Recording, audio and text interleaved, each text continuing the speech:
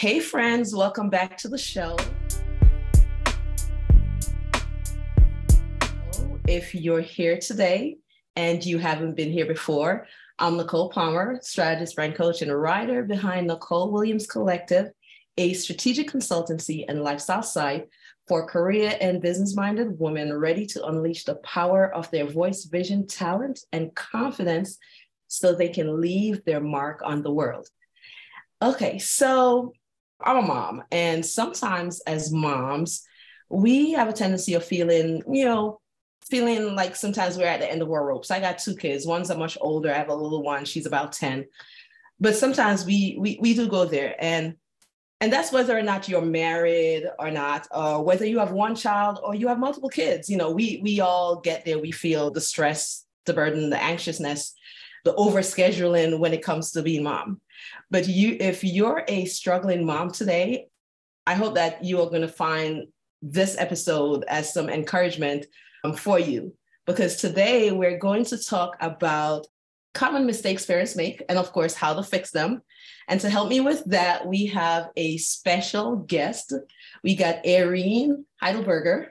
And, of course, she is a mom of 3 boys, a certified parent coach, and of course, the president and CEO of Get Mom, a full-service parent coaching firm dedicated to helping moms get it together.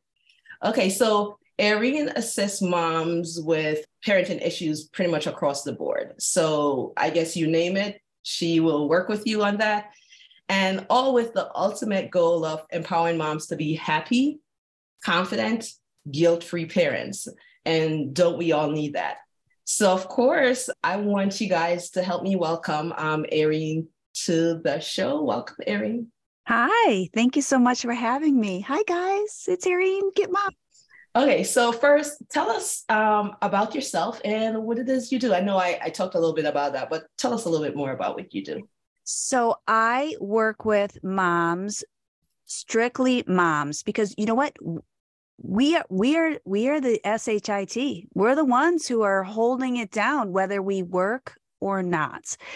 And I felt that when I was raising, so my oldest son is 19, and I know I only look 25. I know. But don't worry, my oldest is 25. Yeah, okay. So when I started out parenting, there was no reality TV. I know this is hard to believe. Instagram did not exist, nor Facebook, and I didn't know how to get it together. I didn't know how to be a mom. I didn't know how to get off like the anxiousness and my heart racing and trying to be that perfect stay-at-home mom. And I just started reaching out to other like-minded moms that were cool and like calm like me, not like freak shows. And because I feel it's really important that you find your personal freak show who speaks to you. So speaks to you, right? Right. But not like the freak show where you're like, oh my goodness. So I just started seeking out tools and solutions because I wasn't going to read an 800-page tome from a male pediatrician to tell me how to sleep train, how to get it together, how to get off that parenting merry-go-round, because I felt, you know what, we only have 18 summers with our child, right? And I was just, I was racing. I was like, we would leave the grocery store and then we get in the car seat and then we go to Target. But I had to get home and I had to Swiffer and I couldn't relax unless all the dishes were cleaned in the sink. And I thought, you know what? This isn't going to work. I don't want to live this way. And so I started reaching out to my like-minded moms for solutions. And then we had another kid, and then we had another kid. And then I figured out, you know what? There's a lot of calm in sleep and schedule and saying no and finding your balls and your confidence to live how you want to live guilt-free. So that's how Get Mom, that's 10 years ago, how Get Mom came about. Okay, awesome. And then, so when you decided, what was that thing that made you decided, okay, I'm going to start this Get Mom thing, and how did that grow from there? Well, no, thank you for asking, because it really is a pivotal moment. I remember the moment I was driving to the gym with my second child. I had dropped the first child off at preschool. I had the second kid. We were going to the gym. We're going to do 8:30 to 10:30 daycare. Then we're going to get home. We're going to have lunch. We were going to watch my child was going to nap for 3 hours because you know what? When your kid is on a schedule, let me tell you, Mom, you can sit on your couch or work or do laundry, like stress-free because your kid isn't freaking out. My kid was napping 3 hours. I was on the couch watching The View, which, by the way, I still take a siesta to The View to this day. And I think they're on year 25 or 30. Like I'm the most like scheduled ritualistic person. And my girlfriends were watching this lifestyle that I had created. And they were like, what? You're like, what are you talking about? You just watch TV for 3 hours, but you're still at the gym. You're going to happy hour with your husband. You're just, your kid isn't freaking out. Like, no one wants to freak out. I don't want to freak out. I don't want my kid to freak out. I don't want your kid to freak out. And we're driving to the gym on this pivotal day that kicked off Get Mom. And my girlfriend called me and said, you need to have a business. This is, and let's just rewind. At this point, I was not even on Facebook because, believe it or not, I am like an introvert. Mm-hmm. I don't want to talk to anyone. I don't want anyone to bother me. I don't want to date you. I don't want to go to like Mom's coffee. And she's like, no, you need a business. And then I thought, oh gosh, then I'm going to have to join the Facebook. And then these high school people are going to come on like, no. She's like, nope, we're going to have a business because this is how you are leading your family. There's something that you're doing that other families aren't doing. And I'm going to help you. And so it was literally, I remember the stop sign. I was like, all right. And I was pregnant with a third kid. We were building our fourth home. And I was like, F it. Let's do it. I'm in the place of yes, without losing my mind, without freaking out. Yeah. So that's how Get Mom came about. Okay. All right. Sounds good. And so what does a week look like for you these days? What does a week look like?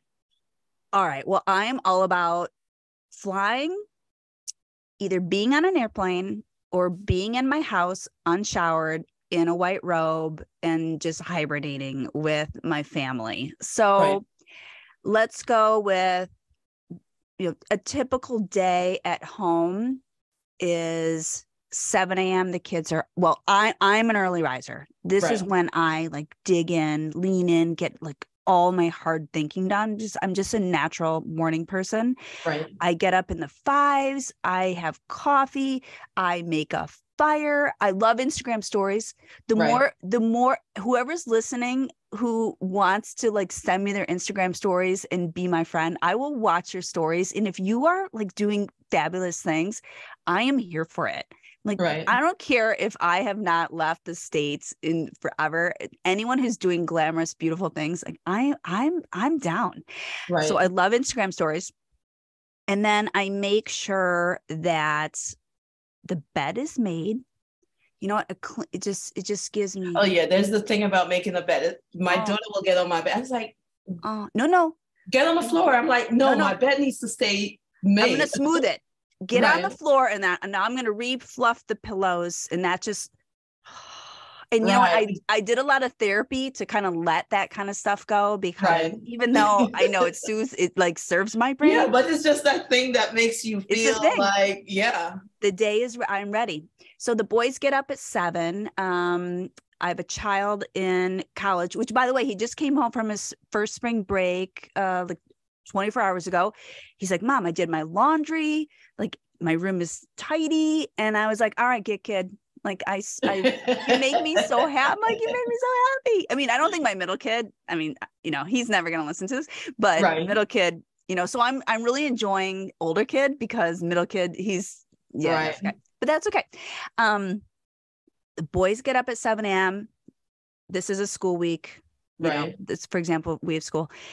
They have breakfast, and then like I'm a huge advocate of just being zen because I don't want the kids to get out of the car at school drop off with me being derogatory or negative or bringing up their shitastic behavior from the night before or them being DICKs, you know, in the morning.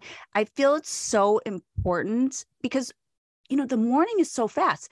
Our kids get up at 7 and then we're in the car by 7:40 a.m. and then we're quote unquote done with them 15 minutes later. So 7:55. And so there's such a short amount of minutes to really set the tone and just be, I try to be Zen, Eirene. Right. You know, I'm not like rainbows and unicorns. I am very straight to the point when they F up. Right. But I feel the morning is the time I want them to be rested. I want them to be fed. I want them to know what's happening at the end of the day. So even though my 15-year-old is totally ignoring me in the car, I feel it's appropriate as a mother to communicate. Right. This is what's happening after school. Right. This is what's going to go on, because I don't want any surprises. I want everyone to be right. We want everyone to be in the loop. So then after, by like 8:05, I'm like, peace out, kids. And often we have a pandemic dog. Yep, we're one of those people. Right. So because of where we live, I'm able to take the doggy to work out, and then I'm typically home by 9 a.m. And then I go back to like my less hard work, because now I've been awake for 4 hours. And you know what? I'm not gonna lie. Like, those kids' attitudes, they still beat me down. You know, it's not free. Right. You know, those attitudes, like, I'm very aware. They will challenge you. Yes. And it takes a lot of energy to not get sucked into their black hole of misery. You know what? And you know what I forgot to mention? The first thing I do when I wake up, I meditate. Right. I am the biggest fan of Headspace meditation. It's 10 minutes. It changed my life in 30 days. And that really has changed everything to keep me Zen, Eirene, and from being reactive. Right. And I totally understand that, because I've started incorporating it in myself, like doing this whole slow morning. I actually moved my calendar to, it's not open. My calendar is not open from 9. My calendar is open from 10. So my little one, she gets on her bus at 7:15, 7:16. I come back in, and, you know, I'm like, usually I just lay on the couch and relax and whatever. I got me a stepper now so I can get into stepper. There's a gym, but sometimes you don't feel like getting out before you home, and it's like, okay. But I got the stepper. So every time I take my break from the computer, I'm now getting on that. But, you know, there's this thing about starting your morning slow now, where you're not rushing. You know, you get a cup of tea, take my time, I boot up my computer, I'll go out on the balcony and just do it slow. And it's such a huge difference, because you're not on this constant treadmill. Like like go. Like, do you have your snacks? Do you have your water? Yeah. Right. Yeah. It feels like you're just in that, and you don't ever stop. And that feeling is like, it feels so much different. Your wellness, you know, and I talk, you know, it's all about also creating those boundaries around yourself, changing the price of access to you, and how you handle stuff. How do you speak to the whole idea for you? Have you, were you ever in that place where, I know you have your husband and your kids, but were you in that place where you're everything to everyone, and you're here, there, and it's like, as it means to changing the price of access, because we feel like we have to answer to every request made of us, especially as women. Oh my God. I mean, every hour I feel that I am the default parent. Have you heard of that term, the default parent? Explain like that. Okay. So the default parent is what you just mentioned, how you are it. Oh, for everyone. Okay. Right. Everyone relies on you. And what I have started, yes. So I have been the default parent for 19 years. And I think, again, it goes back to like how we first started talking. We as mothers, we're the first ones to feel our baby's life in us, and our partners, like, they don't really get on board. We're lucky if they get on board in 9 months. I mean, I'm telling you, a lot of my clients' partners, they come to me because the partner still thinks that they is a babysitter. I'm like, oh, no. It took two of you to tangle to make this life. Like, we're going to let's get in the game. We're going to lean in, right? You're not a babysitter. You're not just going to do one night a week. You're going to do 7 days a week because this is your kid. Like, let's go. So yes, everyone comes to me. And you know what? I do a lot of work to be positive and grateful. Right. Because here's the thing. Me and my husband, Brian, we chose to have these 3 children. And you know what? We can get rid of them. Like, they're not going to go away. They're not, I mean, can't return them, right? It turns out that Target and Nordstrom do not want them back. Right. So I have done this work. I've done the work because when I had my first son, Cole, the 19-year-old who's just came back from spring break, which, by the way, he called me a couple times on Saturday night, and I'm a huge advocate of I put my phone down at 8 p.m. and I woke up Sunday, right? It was like, well, it makes a difference. My phone is not ringing after certain hours. All my clients understand that after a certain time, I'm not working. Time out, right? Yep. It's Nicole time. It's Eirene time. Like, enough. But then my first thought was, oh my God, this guy's in jail. Just because, but also I was like, if he's in jail, it'd be fine. I'll deal with it Sunday morning. So I've done the work because I am grateful that I am so strong. I am so confident that everyone comes to me, but I also recognize it comes at a cost. So like you said, what do we need to do? What do I need to do to protect myself? I need to sleep. I need to say, for example, thanks COVID, thanks everyone working from home. Today I said to Brian, you got a GTFO. I don't want you home. I did a photo shoot. I did a photo shoot this morning. I came home and he is not here. And the garage went up. His car wasn't there. And I was like, the dog's at doggy daycare. I was like, oh my gosh, you know what? And so it's these little micro moments that I carve out, that I engineer to protect my sanity, that then allows me to be that strong default parent, so that when everyone is coming at me, texting me, emailing, mom, what should we do? Blah, blah, blah, blah, that I don't have resentment and anger. Awesome. And so with that said, we're going to jump into, you got a couple mistakes that moms make, and we're going to dive into those a little bit more. And I think because this will be so helpful to a lot of moms, in a variety of different situations, especially when you talk about when you're that default mom and everything relies on you and trying to figure out how to carve time out and all that stuff. So we're going to dive into it. So let's start with the trying to be super mom, right? How important is it for a woman to first, one, be authentic with themselves? And of course, give herself grace and permission to ask for help. Well, it's 1,000,000% important to be authentic to themselves and figure out, like, who the heck am I? Like, just because you're mom doesn't mean you're dead. Right. Like, this is it. This is your life, mom. Look in the mirror and let's figure out, and let's lean in. And I feel in my coaching practice, I find a lot of moms, they feel they should be, and they should want to be the end all be all to their families, whether they work or not. And it's impossible. I'm here to say it's possible to do it all and have it all, but you have to advocate for yourself. You got to have the confidence, you got to have the balls to seek out support. I have a lot of people in my village, and I love those people. And you know what's been better about it? My kids have even more people to love them. They don't just have me and Brian. And I like, there's no guilt because they feel they get different love and support from all the people in our village. And because the kids feel supported, they have structure, they are loved. This allows me and Brian to go do the things that we need to do. How about to fill that grocery bill, or the refrigerator? Like, that is no joke right now, people. Give me a break, right? I mean, it's disgusting. Like, when is this going to end?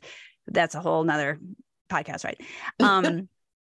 Yeah. So it's so important that moms don't feel, an perfect example, just because you stay at home does not mean you're not working, that you are not working. You got it. So it's so important to advocate and speak up for yourself, because you know what, your partner, you know what, they don't really care. They have their own stuff going on, right? But they do love you. I mean, I hope I hope you're in a relationship where they love you and care and they want the best for you.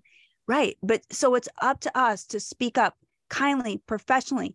Help me, help the family. This is, and you know what? I guarantee, and this is what I always say to families, and often, like, I'm kind of like a mediator, you know, I'll sit in the middle of the dining room table, you know, we have mom, we have dad, and it's like a tennis game. Like, okay, now you say this and you want this and you want this. I'm like, you all want the same thing. And you all had the same amount of hours in the week. And so let's figure it out. Let's talk about it. Let's have a conversation on how we can all get it together and all be like, love our family relationship. Right. And I know not only you do have those stay-at-home moms who don't have maybe a job or a side hustle or anything happening. They're just, you know, mom. And then you have the dads that may go out.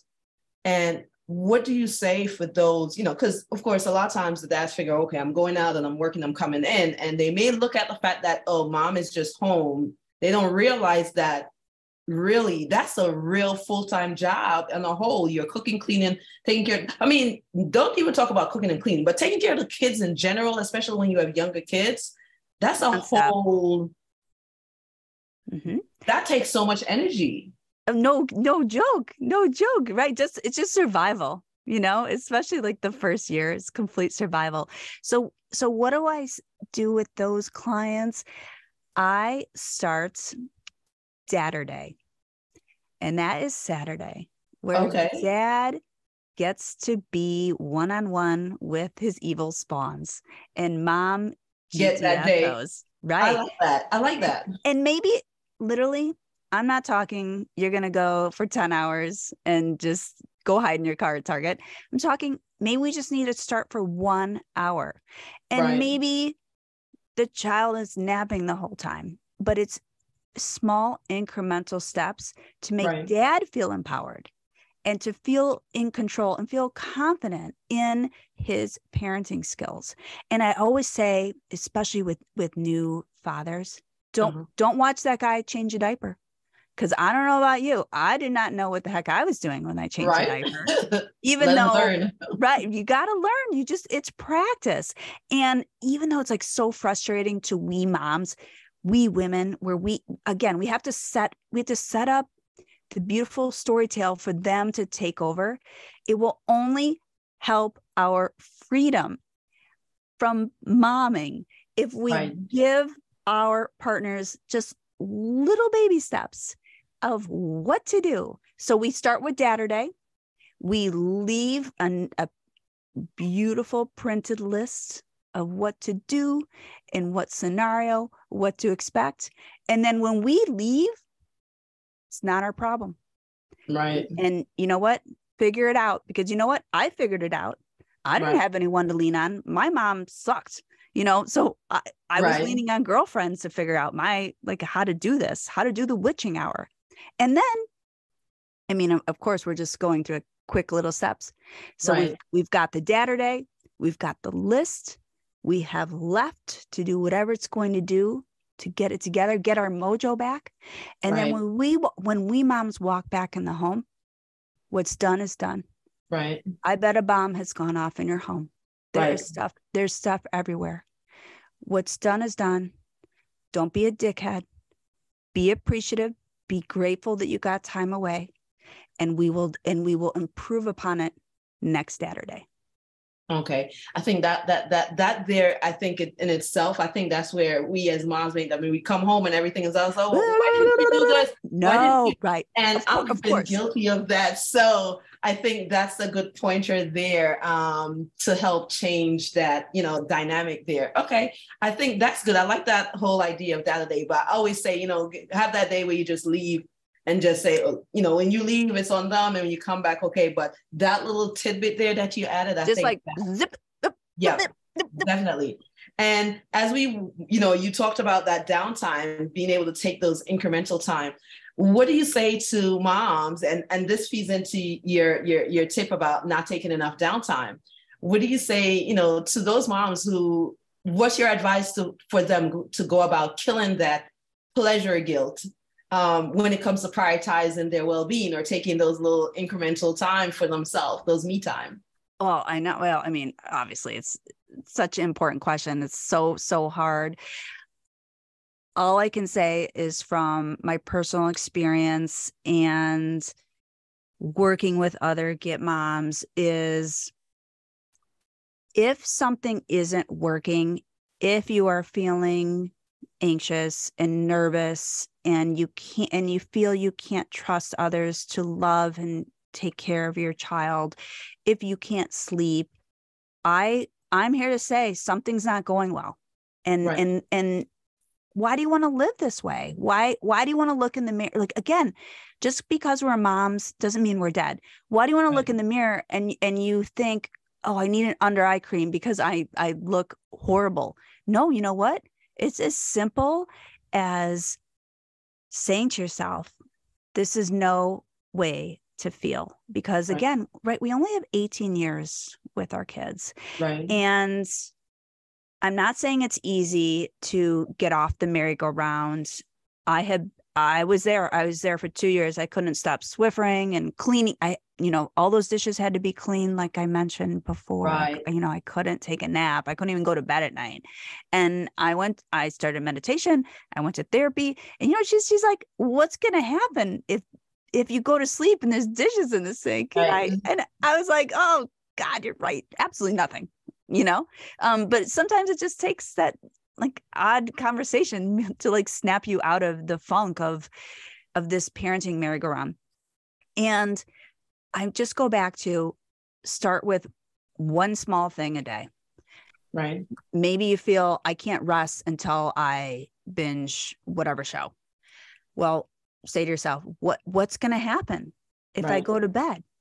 And then I just pick it up tomorrow night. What can happen? Just say to your best friend, you know what? I went to bed. I can't compete on this. I can't compete on this binging into Netflix. So it's not easy. It is important. You are everything to your family. And I'm here to say to you, just remember, without you, your family would never exist. Right. Definitely. And I get that. I'm learning myself, giving myself more grace, letting things drop some things sometimes. I've gotten a lot better with having to make sure that the sink is clean before I go through the day. I'll go through my work day and I was like, okay, time to finish, time to go make dinner. And that's when I'll do the dishes and stuff if I hadn't already done them the night before. But I am getting so much better with not having to have everything around me spick and span or perfect before I can do stuff, because it drives you crazy. I think it drives us crazy, and we create this unnecessary stress on ourselves to be perfect when we don't have to. So of course that of course speaks to the whole that myth you talk about, that mistakes of being the whole perfection, thinking we have to be perfect moms. Okay, so let's talk about the mistake of underestimating time it takes to do things with our kids. Oh, it's so much time, just all the time, every time. Yeah. Right.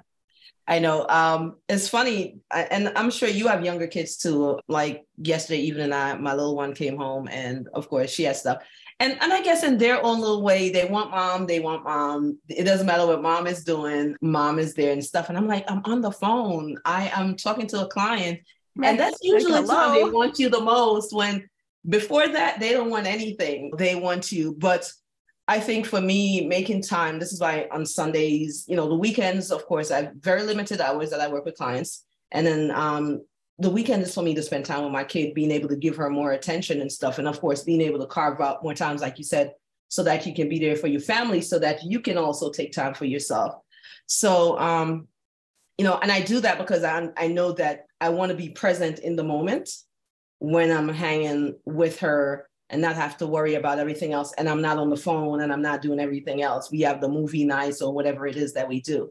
But I think, for my little insight when it comes to feeling that guilt, if you are present in the moments when you're hanging with them, then you're able to give them your fullest, so that when you have time to do the other things you got to do that is just as important, then you don't feel guilty. But let me say, okay, so being mom is, of course, amazing. It's an amazing thing. And of course, how do you, what are your thoughts on the importance of moms finding passion outside of just being moms? Well, I think it's everything. I think it's all about keeping the me in mommy. I think, again, just because you're a mom doesn't mean you're dead. This morning, I had meditated. I was making the fire. I had my coffee, my lemon water. And you know what? Just because like we're having this like easy breezy conversation, I want to show up for myself. I want to show up for my brand. And so it comes at a cost. It's still stressful, even though like you're not scary, but it's still because I want to do a good job. I want to make myself proud. I just ran a half marathon in Paris, and all I thought about was, well, I know, right? Thanks. I've never done anything like this. Like, I am not endurance. I am just like float in, float out. Like, let's just do a little bit here and there. And all the ticker tape was like, I want to make myself proud. I want to be proud. And I think it's so important. I don't care. Here's the thing. I don't care if you love watching Netflix and that is your passion. If that turns you on and makes you ebullient and fulfilled and rested, and you're not like freaking out on your kids, then that's your passion, right? But it's so important to find your passion, because what's going to happen is those evil spawns, they're going to graduate. And then what? They're going to leave you. They will leave you. So it's so important that we don't put all of our hopes and dreams on our kids' behavior or their sports performance, because they're in charge. They're in control of that. We can't control that, but we can control what turns you on. And if your whole family is sleeping and on a schedule, and you know what the heck Johnny needs, when and why, because, you know what? We always have dinner at 5:00. Johnny's kind of like whining at 4:30 p.m. Duh. Okay. We're going to have dinner at 5:00. So when the family's sleeping, the family's on a schedule, then you know when you can float in your passions. Right. And I'm the only parent coach out there who is a mom advocate. All the other parent coaches out there, like, they love kids. I don't love your kid. I don't want to see your kid. Your kid's right. I mean, maybe your kid's ugly. I don't know. I don't know your kids. Like, but you know what? I'm a mom cheerleader. I'm here. Like, let's have a good time, because again, without us, our families, like, hello, there'd be no family. Right. And so again, I don't care what your passion is. I just want you to have a really good time, because that's what life is about. And once you have a child, this is it from here on out, and your kid's going to leave you. So you want to.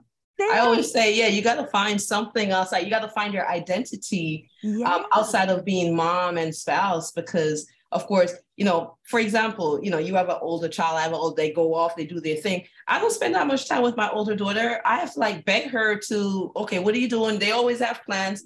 I have the little one, she's coming up, she's 10, and even now, like, we're supposed to have more days and Sundays do stuff. And half the time she's in the other room, like, okay, aren't we supposed to be in the living room doing our thing? The moment they start making their friends and stuff, they forget about us. So it's like, what do we do? When they're off doing their thing, how do we go about finding our identity and, getting realigned with the things that that makes us who we are. What do you say to parents? How do you guide them on that path of finding their identity outside of being mom and spouse? Well, what I say to them is, let's start to think about like what turns you on, and how can your parenting village support you? Right. And you know what? I'm not. So this is a great question, because I don't have a lot of hobbies. Like, my hobbies, like Bravo TV, that's my hobby. You know what? But that's a fine-tuned skill. Like, I have honed this skill. I know when it's going to happen. It's going to happen after our interview.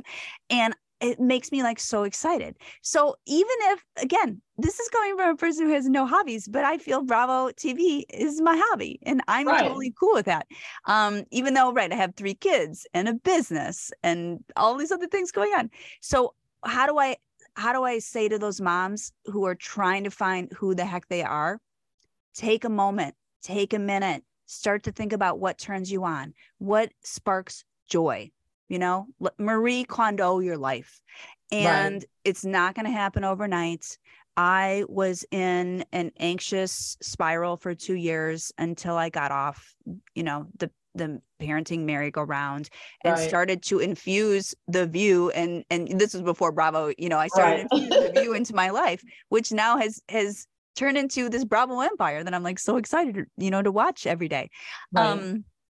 So I think it's just so crucial for moms to feel and remember that they matter, that they are not dead, that they count.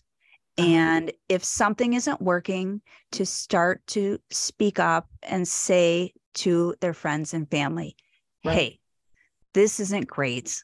I'm not so happy. And it's okay to say, I don't know why I'm not happy, but to just every day, even if it's 5 minutes a day, like I'm a huge advocate of hyper reading, like positive books. I don't know what it's doing, but I feel going back to it helps you to build. Just build positivity and going back. You're the default parent that when like just dumb stuff comes at me, I'm like, you know what? I'm in control.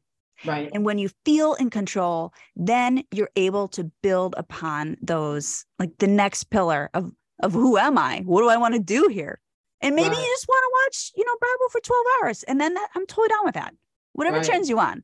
It's your life. That's what I say too. There are the days where I just lay on the couch and it's just going to be Netflix binging whatever series. Heavenly. And I don't feel guilty for that anymore because that's my time. No matter how I want to spend my me time, that's my time. And self-care is not just about, doing your pedicure manicure or whatever it is. It can be just simply laying on the couch and binging a Netflix, whatever it is, whether it be Bravo TV, whatever it is that gets you going, just lay and do that. Do it. And I like, and then I know we want to move on. For the moms who say they have the guilt for the manicure or for laying on the couch, I say to them, if your child is thriving and healthy and happy, then you should not feel any guilt because you are the one who created that lifestyle for your child. And now you do you. Definitely. Okay. So just before we close out and stuff, of course, we live in a very colorful world, a lot of differences and everything. And you have those parents who believe in the idea of raising colorblind kids, which I feel like it's a cop-out. And I personally feel like it should be treated as an opportunity for us to maybe educate our kids on differences and being more conscious and embracing differences in a way that helps us to be better, more productive citizens. What are your thoughts on that? And, how do you guide parents when it comes to that topic of race and differences? Well, here's the thing. This is a conversation that's so important to have. I am white, you are Black, and let's talk about it. And let's not be uncomfortable about it, because if we as adults can't have the conversation, then like Susie and her son Johnny certainly aren't digging in to this uncomfortable conversation. So it's definitely age specific. It is something that we parents need to educate our kids that we're all different. We all have different colors. We're all same. We all put our pants on the same flipping way. And just because you look that way, I have hair this way, you have hair that way, you walk that way, I walk this way, we're all humans and we're all here together. And I feel a lot of times our younger kids, say 5, 6 and older, they will ask their parents about colors.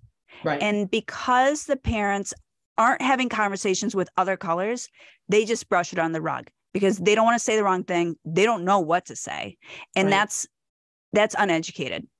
And it is time for everyone. So for example, it's time for everyone. Just, I want to ask you how you raise your kids or your grandparents, like your mom and then your grandparents and how we did it on our side, because we're all different. It doesn't matter. Yeah. You, if you have 500 Black friends and I have 500 white people, we all do it differently.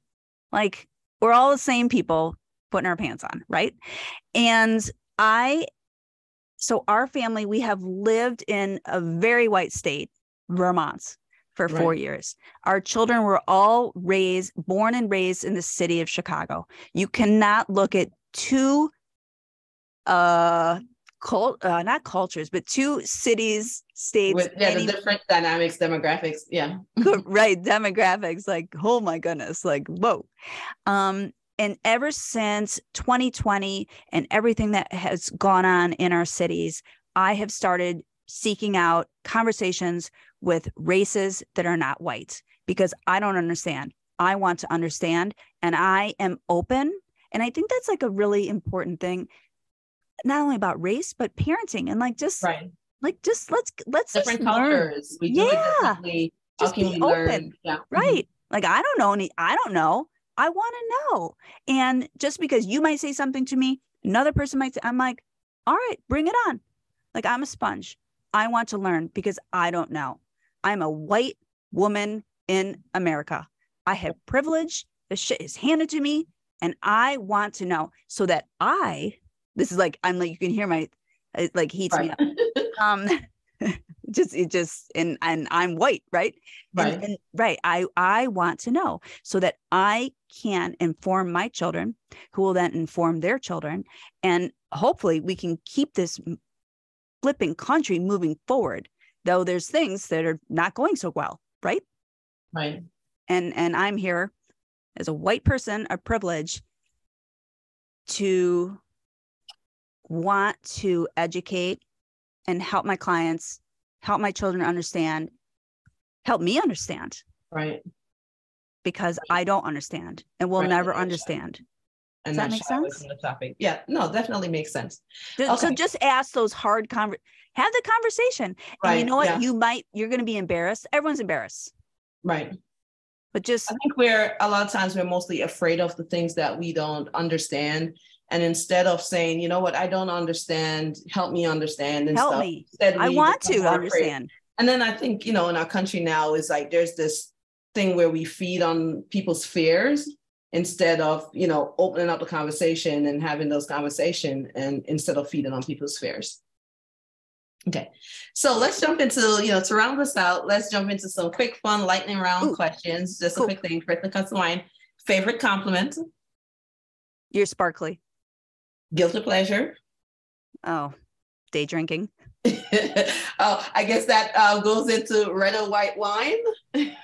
Vodka. Power outfit. Oh, anything pink and white. Okay, awesome. All right, so tell us a bit about where to find you, what you have coming up next, what you have going on. You can find me at getmom.com. So GET stands for Get It Together Mom. And again, I'm the only parent coach in the country who is mom's cheerleader. And people often call me like the parent whisperer because everyone calls me because they're freaking out. And I just try to make everything more light and, sparkly and lighthearted. Right. And Get Mom is also on Instagram and Facebook. And hopefully I'm working on a TV show. And I really want a TV show. Come on, universe. Like, let's go. Let's go. Yes, speak it into existence. Yes, exactly. And I'm working on an eye serum and concealer for moms on the go. Oh, awesome. When that's ready, let me know. I don't mind sampling. Thank you. Okay. So Eirene, thanks for pulling up a seat and sharing your story to help our audience cultivate confidence, overcome fear, and of course, help define success on their own terms. And for everyone out there listening or watching, I hope this added value to your life. And thanks for tuning in.